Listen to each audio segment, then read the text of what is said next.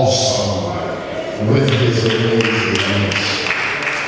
He's a great God and greatly to be praised. Reverend Holman, who is the brother of Conjonet Smith, I'm going to ask him if he would just come and just give us a few brief words of welcome, and so that you will know who he is. If the Lord brings him down this way again, then you will be acquainted with him. Reverend Holman. Praise the Lord, everybody. Praise the Lord, everybody. He said, if I don't praise him, some rocks don't start crying. I said, shut up, rock, because I want you to praise for me. Because I will praise him in the morning. I will praise him in the evening. I will praise him over the midnight hour. Praise him, praise him, praise him. Because he's worthy to be praised. If that's not good enough for him, he gives power to the weak, and those that go away, he increases strength. Even the youth shall faint and be weary, and the young men shall utterly fall. But those who wait on the Lord shall renew their strength. They shall go with wings like eagles. They shall run and not be weary. They shall walk and not faint. God is good. God is good. Yes, he is. He makes no mistakes, and he knows exactly what he's doing. Amen. Amen. You know, the devil is a liar. He is a liar. The author of all deception. This morning, he tried to get in my way. I was coming to church, coming down Highway 70, and my brother told me I better be careful. He had the police stop me. He gave me a ticket because I was speeding. I said, yes, but you're not going to stop me. I'm on my way to church. I'm going to get it anyhow. I'm going to get it anyhow. Praise to you and blessing to your pastor, Reverend Julius C, and to my friend, Reverend Armstrong, and Reverend Carter. I'm here this week, not only, I would say it's not only a good occasion, it's a homecoming occasion for my big brother, Ray Holman. I like to come back to sometimes when it's not such a bad occasion, if you will, but nevertheless, we're here, and my brother's gone on to glory. My brother was heartbroken. He's gone with his wife now for 59 years. She died 2 months ago when I was here, and now he is, I know he's happy. He was heartbroken. You know, happiness comes from the word happenstance, which means something is temporary. It's a fleeting moment. But when you have joy, I mean joy in your heart. And that's what he was lacking. He didn't have that joy in the moment. He had that smile on his face. He was missing his wife of 59 years. So I thank your pastor and Reverend Armstrong and Reverend Carter for giving me the opportunity to stand here not only this morning, but to stand here to give the eulogy for my big brother. At some point, church, again, I'd like to come back and be able to come back on a different occasion to this church. This is my church. It's my home church. So I ever come back to St. Louis. My grandparents were here. Parents were here. My aunt was here. All my brothers and sisters were here. So again, thank you for all that you've done for my brother during this time of bereavement and for my family. Everything was done decently in order. Again, thank you very much, and God may God richest blessings be on each and every one of you. Thank you, Pastor.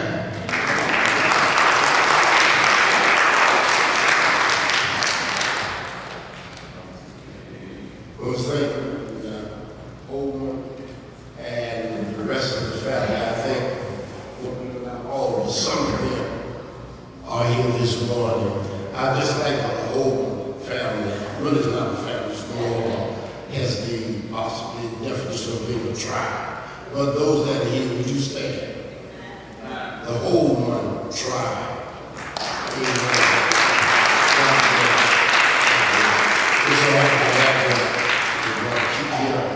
And Sister Holman, all right. I see you. I see you. God bless you. We love you now. All right. You may be seated. And then the family of Maurice Anford, who the young man that was baptized as well. Would all of you stand?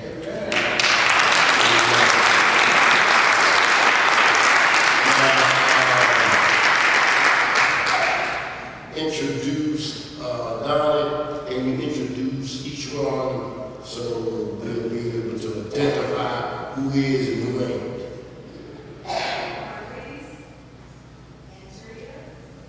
Who's Andrea? Oh, the mother, okay. Sister.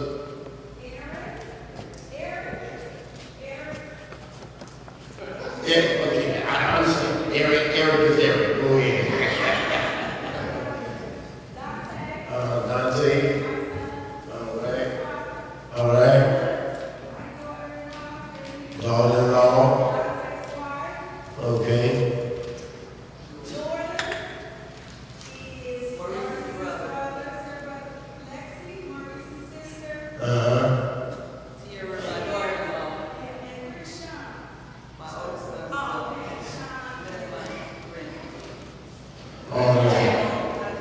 Yes, sir.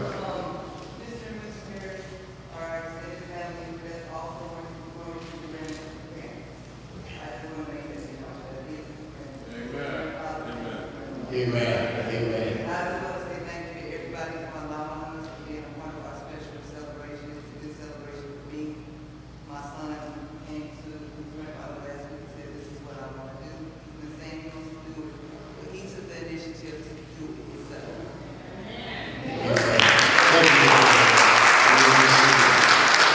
Yeah, I was told Maurice that he had been singing for a long period of time, over a year, that he wanted to give his life to the Lord and be baptized. And whenever they call and request that, then you know that's genuine. Our prayers go with Maurice and the rest of the family. We're so happy to have you be here with us. You might take a seat. And again, to Holman, my first encounter with him was about 2-3 months ago when the wife of Ray passed. And I think that the service was held at Austin Lake Chapel on Natural Bridge. And he did a masterful job on that music. A very vibrant, vivacious young man, full of energy that I used to have. But the Lord said, ain't no more. But I admire him for all of that. And our president with him, he lives in New Jersey. And when are you people going back? Going back Monday tomorrow. Well, our prayers go with you that God will give you safe traveling and mercies. It's good to see you this morning. Good morning. How are you doing? I am doing great in spite of a cracked kneecap and kidney stones. God is still good. Now don't ask me how I cracked my kneecap because I'm weary of reiterating that story over and over again. Just keep me in your prayers. The doctor said it'll be between 4 to 6 weeks before it heals. And he said that it was just a blessing that the crack was not across the front of the kneecap, that they would have had to perform surgery, wire it together, then that would have taken much longer. So God is good, and God is amazing. There's some things that he does, we don't know why, but we do know one thing, that he never makes any mistakes. Just for a few moments, if you have your Bible, open your Bible to the Old Old Testament to 1 Kings chapter 17. 1 Kings, the 17th chapter. And we want to look at a portion of that chapter, the first 7 verses, and then the 24th verse that ends that chapter. 1 Kings, chapter 17, beginning at verse 1 and concluding at verse 7, and then going down to the end of the chapter, which is the 24th verse. Let us say amen. Those who can stand, would you stand? I will stand, but my standing is not advised. Amen. But if you can, and if there's a Bible in your area, then I'm sure that person will not be walking over there and sharing with me. 1 Kings, the 17th chapter, begins by saying, and Elijah, the Tishbite of the inhabitants of Gilead, said to Ahab, as the Lord God of Israel lives, before whom I stand, there shall not be dew nor rain these years, except in my word. Then the word of the Lord came to him about Elijah, saying, get away from here and turn eastward and hide by the brook Cherith, which flows into the Jordan. And it will be that you shall drink from the brook, and I have commanded the ravens to feed you there. So he went and did according to the word of the Lord, but he went and stayed by the brook Cherith, which flows into the Jordan. The ravens brought him bread and meat in the morning, and bread and meat in the evening, and he drank from the brook. And it happened after a while that the brook dried up, because there had been no rain in the land. And let's come over to verse 24, which ends the chapter. Then the woman said to Elijah, now by this I know that you are a man of God, and that the word of the Lord in your mouth is the truth. So in the reading of God's precious and holy word, may we see. I want to share some thoughts out of my own personal faith struggle and observations. And I want to talk about dry brooks this morning. Dry brooks. I was reading an article not too long ago, and it talked about a young man by the name of Julius C. I don't know him, and I'm sure you don't know him. I doubt that I ever meet him on this side of the judge, but this young man, the article said that he was going to Louis State University. And one weekend when he left Louis State, he went to pick up his girlfriend. But Junior never did arrive at the site to get his girlfriend. And day by day passed, and his parents, they feared the worst, but they hoped for the best. After 10 days, one day a lady was driving down the road, and as she was crossing over a bridge, something caught her attention, and she happened to look down, and there was a car underneath the bridge that had flipped over, and it was lying in a dried up creek bed. So she called the authorities, and they came, and miraculously, Julius McCormick was still alive after 10 days with the car upside down. And they asked him, how did he survive? And he told them that even though the creek bed was drying up and there was just trickle of water, that some water got in his shoe and he drank water out of his shoe. And then there was a fish that got caught in a little pond of water. So he ate the fish. He was rescued, but the authorities said that it was a miracle because if the creek had kept its normal level of water, Julian would have drowned. In 1 Kings, the 17th chapter, we're introduced to a prophet, a man of God. His name is Elijah. And Elijah, there is no forewarning of Elijah before his name appears on the pages of the Holy Writ.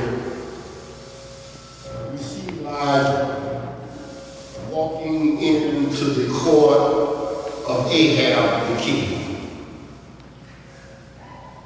He's not announced. We don't know anything about him. We don't know in terms of about his background, his family, nothing like that. And in a brash and a very seemingly arrogant way, Elijah walks up to King Ahab and says to him, "Oh, King Ahab, I just come to tell you one thing, that it's not going to rain for 3.5 years. And then after he made that announcement, he twirled around and walked out of the palace of Ahab just like he walked in. We're told that God told Elijah, I want you to go to a brook called Cherith. Now, in the rendering of the Bible, it's spelled C-H-E. You would think it would be announced either Cherith or Cherith. But the accurate pronunciation is Kemoth in the Hebrew. And God tells Elijah, I want you to go to this brook, stay there, and I'm going to command my ravens to bring to you in the morning bread and meat. I'm going to command them to bring to you in the evening bread and meat. And then you got the water of the brook that you can drink from. Elijah, for a year, ate the food that the birds brought. And incidentally, if you know anything about the nature of a raven, how many of y'all know the nature of a raven? Ravens don't give food to nobody. Ravens are scavengers, and they eat whatever they can find, and they even fight other birds their size to make a carry-on or something like that. So in itself, we see the sovereignty of God changing the nature of the bird that he made, and instead of eating the food, the birds bring food to God's prophet. Elijah is by the brook Cherith for about a year.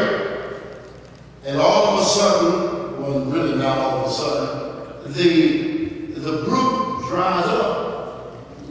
And that's natural because Elijah has just told King Ahab that there will be no rain for 3.5 years. And by the way, in the rendering here of the text, it says 3 years. But if you go over to James, the 5th chapter, and I think in the 14th verse, James corroborates what Elijah said. And James said for a span of about 3.5 years. When the brook dries up, Elijah has no water there. The crops are not watered. All of the crops are burned up. There's no food.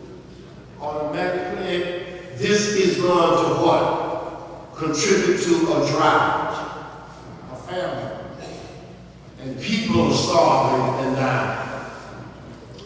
But God always takes care of his own. And that brook was Elijah's hope of survival. While the rest of the land, people were dying and food was scarce. But now, Elijah has no more water.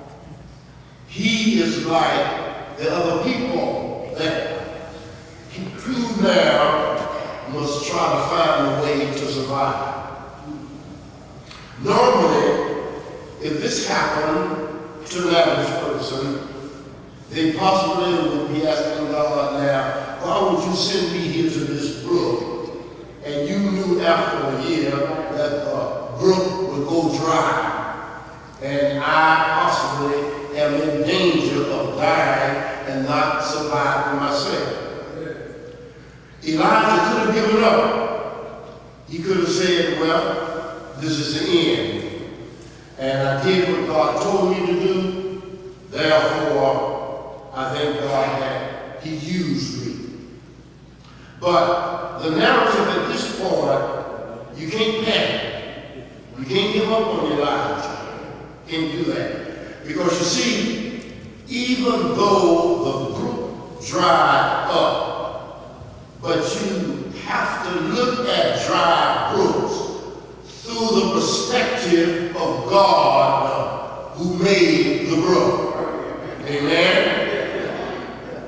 And when you look at the dry brook through the perspective of what God can do, God will always bring a fruitful production out of that which is nothing. So I want to suggest that there are 3 things that God did and why he dried up the brook. And in terms of why, not only for Elijah, but you know what? God is still drying up brooks in our lives too. And if you don't understand what a dry brook is, then I will explain it to you as we go along. The first thing that comes out of this drama, this truth is that a dry brook proves one's obedience if you listen to God. Dry brooks prove the obedience of those that listen to God. Elijah could have stayed by that brook, no water. He could have disobeyed God. He could have died by the brook. But when you come to verse 4, God tells Elijah, get up from the brook and go to Zarephath, and there you will find a widow woman that will give you something to eat. Now, before we get to that, let me say that being at, can you hear me now? Let the loaves fade in and out, go out and in. Dry brooks represent not only the spirituality in everybody's life, but dry brooks can represent a lot of things. If Elijah had stayed there, he would have missed his blessing. Because even though God at the beginning told him to go there. Now, that's another insight. God did not tell Elijah to go to any brook. He told him to go to the brook, Kerith. And there was the only brook where Elijah was going to get food and get refreshment. He could have gone to another brook, but God didn't tell him to go to another brook. He told him to go there. And that points up this fact. Many times in your life and my life, when we are disobedient and God tells us to go and do a certain thing or go to a certain place, you better do it. Because God can bless you when you do it your way. You got to do it God's way. And it doesn't matter in terms of human logic or rationale, it doesn't make sense. God ain't supposed to make sense. Amen? God ain't supposed to, how can I say, he's not supposed to so order life that you can figure it out and you know what he's going to do before he does it. We are to what? Trust God and obey. You know, there's a song that says, trust and obey, for there is no other way. So Elijah is told to go there, but now he's told to go to Zarephath.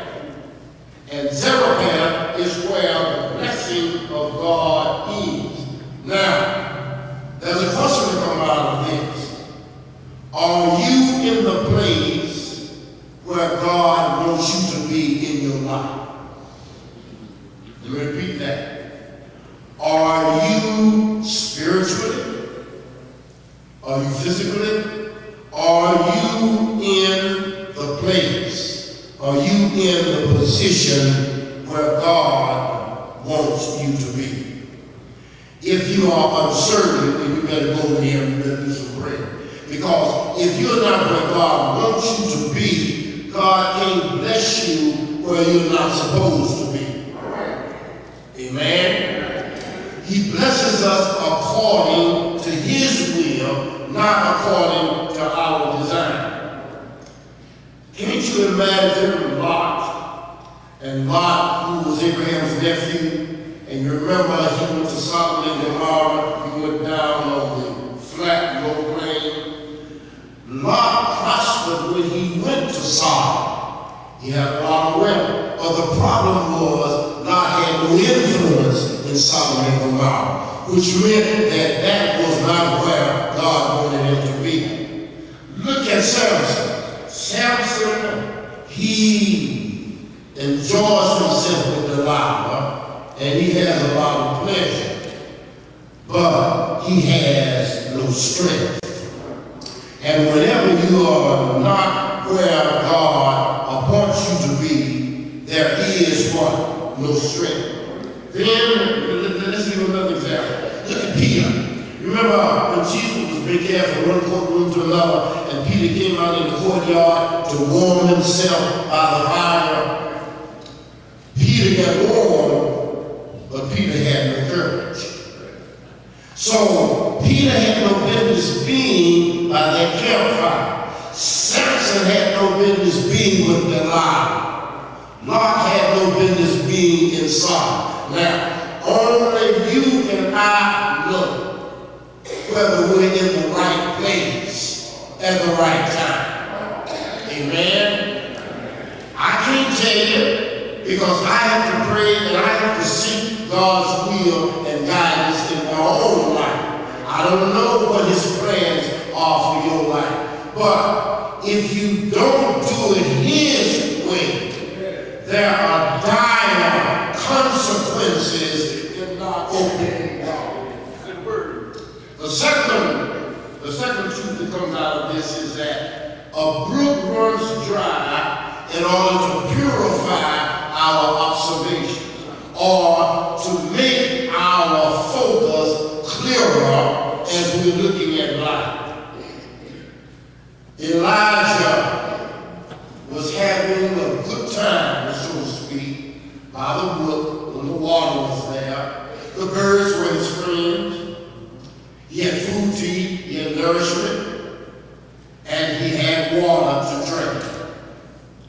But you see, God didn't want Elijah to stay there, because if you stay at a place where God doesn't want you to be, and he tells you to move to another place, then the ravens that he sent to Elijah, that at first were a blessing to Elijah, if he had not left and gone to Zarephath, those same ravens would have become a burden to Elijah. Amen. When I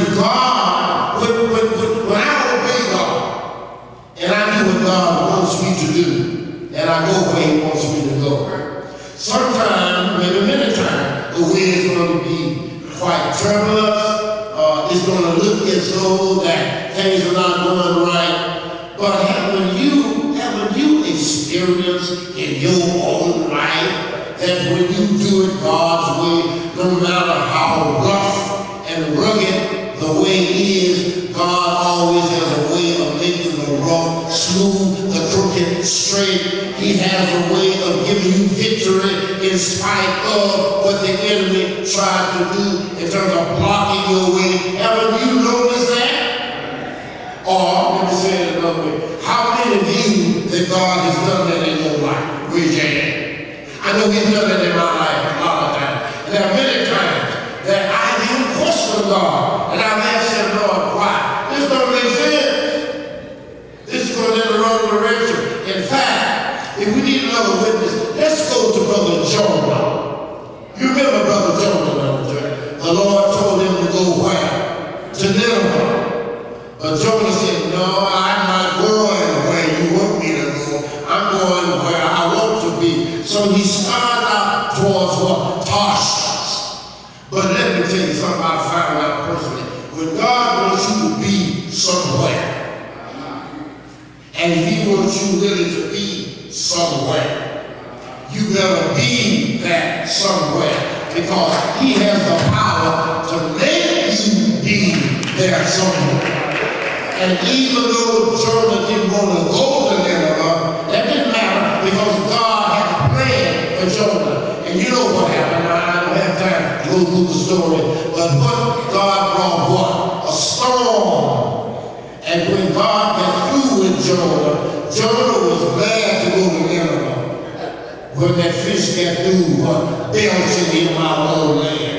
I'm sure that Jonah said, Lord, thank you. I know I was stubborn and hard-headed, but you've given me another chance, so I'm going to do what you want me to do.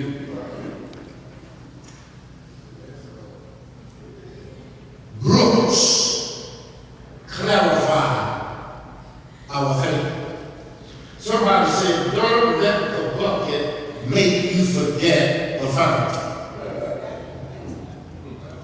Sometimes we can get caught up in the blessing of the brook and forget about the one who gave you the brook and the blessings at the brook. Let me say it another way. Let me turn it around. Never forget God the giver, because the blessings are temporary. Blessings come and go. But if you connect with the giver of the blessing, even though the blessing might vanish, but God can always give you a blessing. That's the problem. He specializes in blessings. But I would much rather have God and not the blessing at that moment than to take the blessing, lose God, and then have the blessing what? To evaporate on me, or to fall apart, or what? Or deteriorate. That's the purpose of life. God has no problem giving us toys. Gotta say that again. God has no problem giving you and me a toy. Actually, a blessing is nothing but a toy anyway. It's just like when you give kids toys at Christmas time. And what happens to them? After they play with it for a while, they get tired of it. What do? They shove it off, and they go right back in the closet, and get the old toy that they got the Christmas before. Appreciate the blessing soil. Does that make sense? Well, you ain't saying nothing. You just look at me like you don't need me.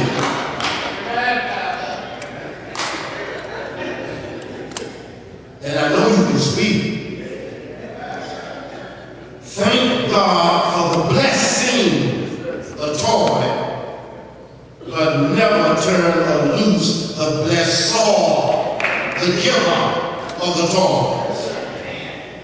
Because you never know when he's got a blessing that's bigger and better than the one you already had. A friend of mine was telling me the other day, and he was saying that the car that God had given him, that it was about to break down and it was costing a lot of money to get it fixed. And he said that he had a way of getting a newer car, but it was going to cost him more money. So I asked him, I said, have you prayed about this? Because everything that I see, it may not be that God wants me to have that. And you see, man can maneuver and manipulate a lot of things, but it doesn't necessarily mean that this is God